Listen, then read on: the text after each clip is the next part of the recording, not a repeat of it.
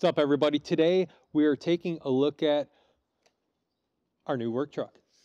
So this is the new Dodge PowerMaster 1-ton. This model is the 159 extended. Let's take a look at it. I'm sorry if it's windy out. I've been trying to do this video for a while and it has been raining, windy, or it actually snowed. So we're going to go over this truck. We're going to take a look at it, and we're going to look at the Milwaukee setup that we did in this truck, and let me know what you guys think about it. This setup is just how we would do stuff. Customize your truck however you want. It's great how you get to see everybody's different ideas on how to customize their own truck, van, etc. But let's take a look at it, and we're going to go over in the cab first and check out the cab of this PowerMaster van. All right, so we're in the cab of the PowerMaster van, and we ended up going with the PowerMaster van because one of our box trucks was getting really old. It had almost 300,000 miles on it. Just time for an upgrade. And so we decided to go from a box truck to a van, give this a try, see if it works, and then if it's doing a good job, then we'll end up probably getting another one for our other truck, getting rid of that big box truck too. But one of the biggest things that was a seller is we're getting about 10 extra miles per gallon out of this van, which on a daily drive, if you are a contractor, that can add up pretty quickly. This is a front wheel drive van, and there's kind of a lot of room, if you can see in this truck, but you see that there's a big blind spot right here, and I'm 6 foot, 6'1", whatever, depends on what shoes I have, but sitting down, I have tons of headroom right here. But when I'm looking out, let's see if you can kind of see, when you're looking out, there's kind of a blind spot here if you're tall. So I'm taller than the other guys, and my dad, he's shorter, so it actually works out better for him. So I'm on the fence of whether to get one of these for when I get rid of mine. We'll start it up, and then you can check out the screen. Now this is a working truck, so this isn't going to be detailed. The back's not going to be spotless like you see on other videos because we use our trucks on a daily basis. I don't have time to clean my truck every single day, but we do like to keep it somewhat organized. Okay, so on the screen, you get a pretty cool and pretty big screen. And then down below, we have a wireless charger.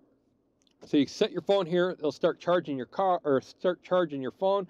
We have your USB-C, USB ports, and we just have this big, huge touch screen display, so you can connect Bluetooth, Alexa, you can have Sirius XM radio, we can go home, and this is some cool stuff that I like, is we can go to vehicle, and it does have a navigation, so that's pretty cool, but if you go to vehicle, this thing has 360 degrees of camera. So you don't really have blind spots when you're backing up. And if you hit something, that's on you because these cameras are awesome.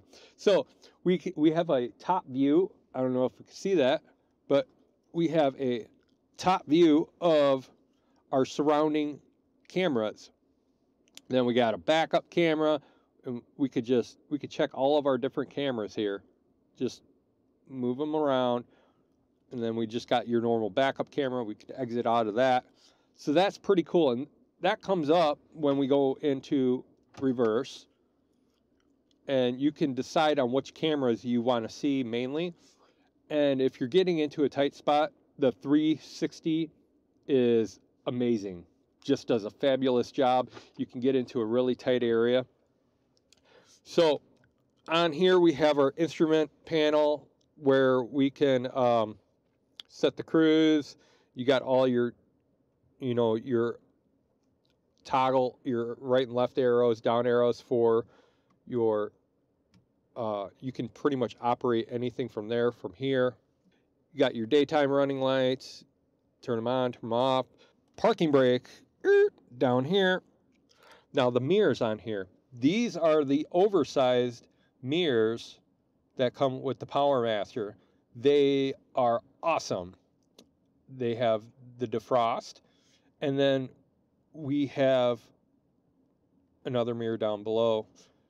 So the mirrors on here are amazing. I thought that the regular PowerMaster mirrors were pretty big by themselves, and then I saw these on here, and they are just huge compared to the other one. Now it does tell you up in the corner right there, there's like a little triangle. It'll tell you when somebody's passing you in your blind spot, which is really nice.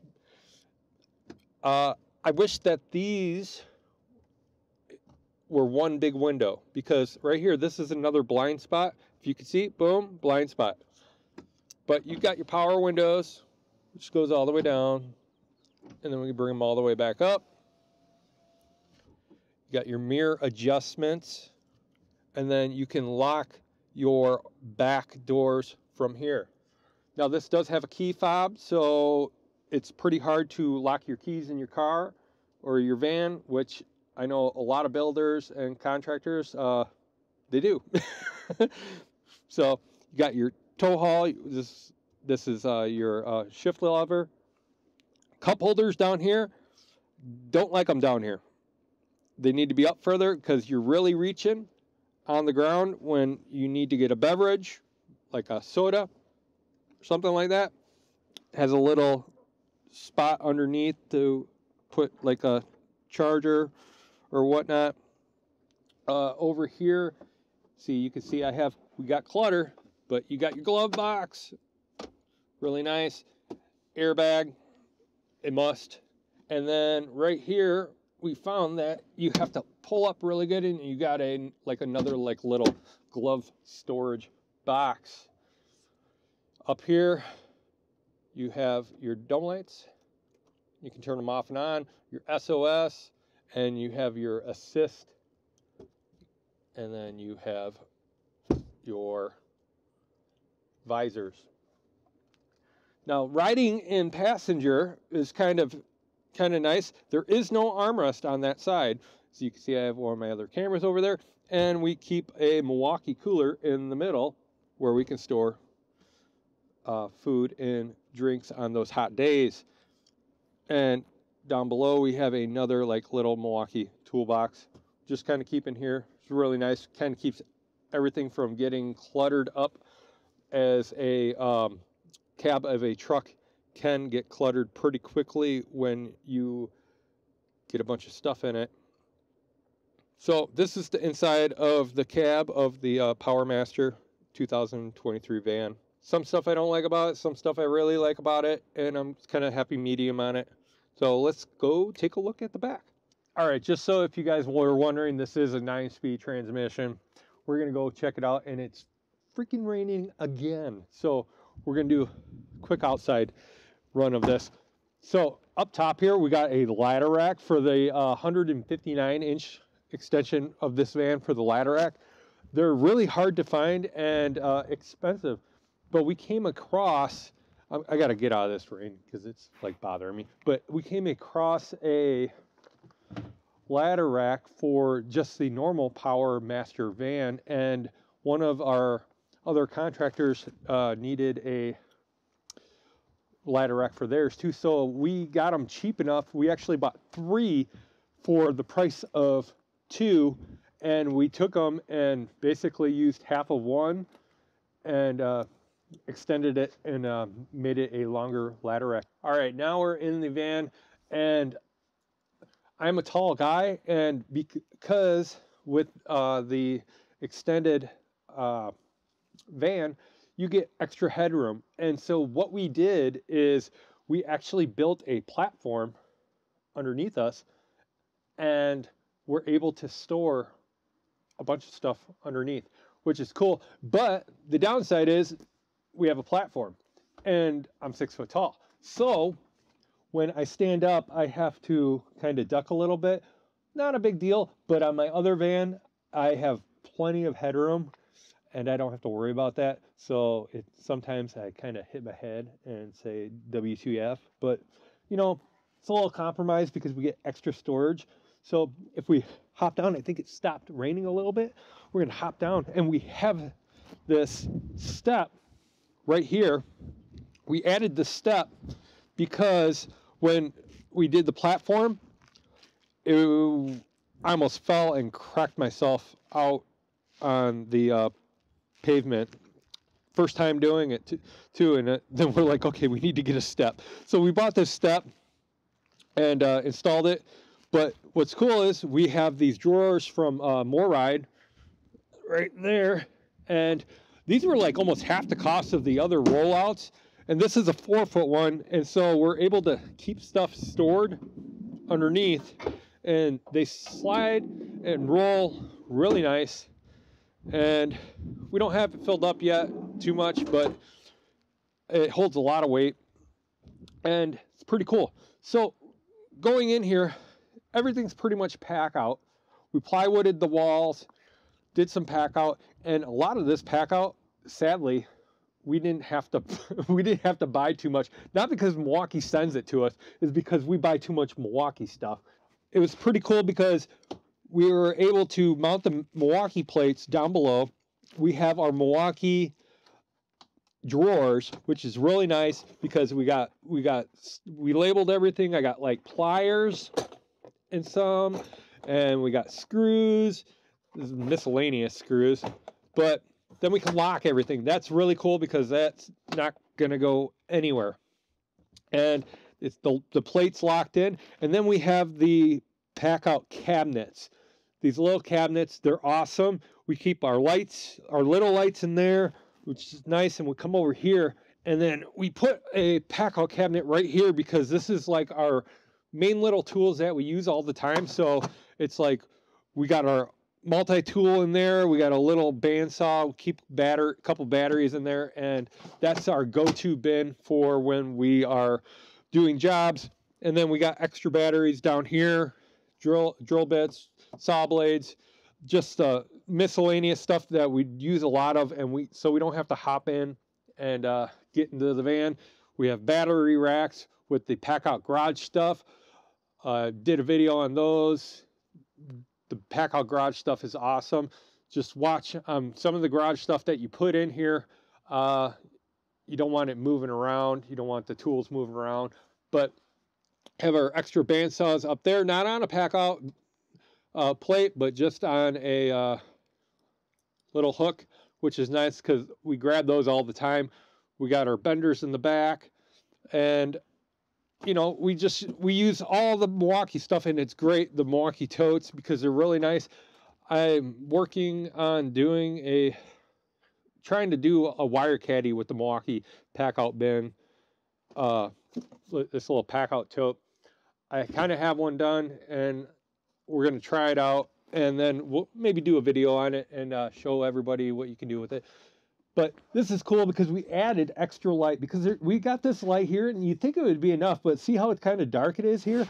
So we had 2 of these Milwaukee underbody auto lights, because, you know, we have everything Milwaukee, and that's a nice little light, and we have one back here too, so we can just hit that, boom. Now we really have it lit up. It's great. And then we can dim it down. We can do whatever with it, but we'll leave that one on so we can see back here. So over here, we didn't do very much Milwaukee stuff. We kind of just did a build out right here, and everybody's going to have their own little ideas on how to do a build out of a van. This just seemed practical for us because electricians. So, you know, if you're in carpenter, plumber, whatnot, you're gonna have different styles of how you're gonna build out your van. But over here we have our ladders. We use the like little PACKOUT shelves, and we let's bring that down. And we kind of have these adjustable shelves, and didn't really know what to do with the ladders too much, so we have them sitting up there for now. And if we need extra space, or shelves, we can take them out, leave them in the center. You know, it's not a big deal. They're just kind of up out of the way right now, so we have free walk away and not tripping over them, because we know, as being in the trades, that this area right here, it ain't gonna stay clean very much. It's gonna have so much clutter and supplies stacked up, and that's okay. But for right now,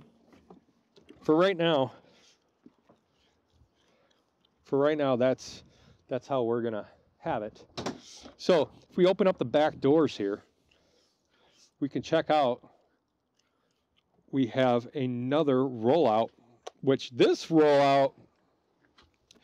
a bigger rollout from Moride, and it just doesn't come out 4 feet.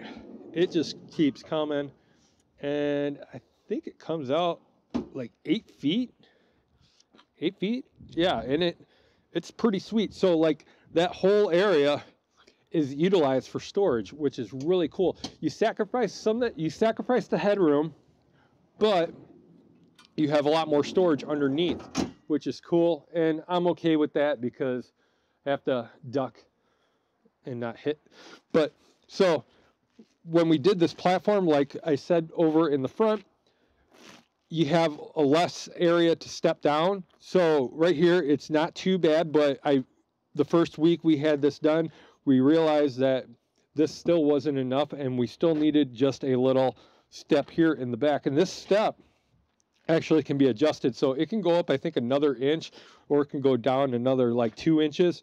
But this is kind of the happy medium that we found, to where if we're pulling in a driveway and the driveway is kind of at a slope or an angle, that's not really hitting. It's just right there. But like if we went up like a really sloped driveway, it probably would hit. But so we got to be really careful about that. So we have a little pipe bend right here. This goes all the way back, goes back 10 feet, almost 10 feet, because we actually went a little bit shy, just so the pipe just doesn't come back here. We have it sticking out more, which is great. So we can easily grab pipe. And, you know, we just wanted to have a couple bundles of pipe in the truck at all times.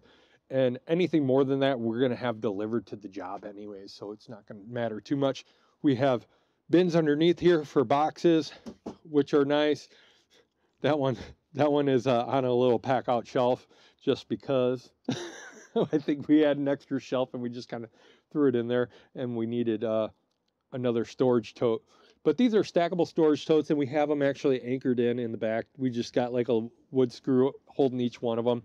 They can be pulled out. Might change those out to the pack-out bins one of these days.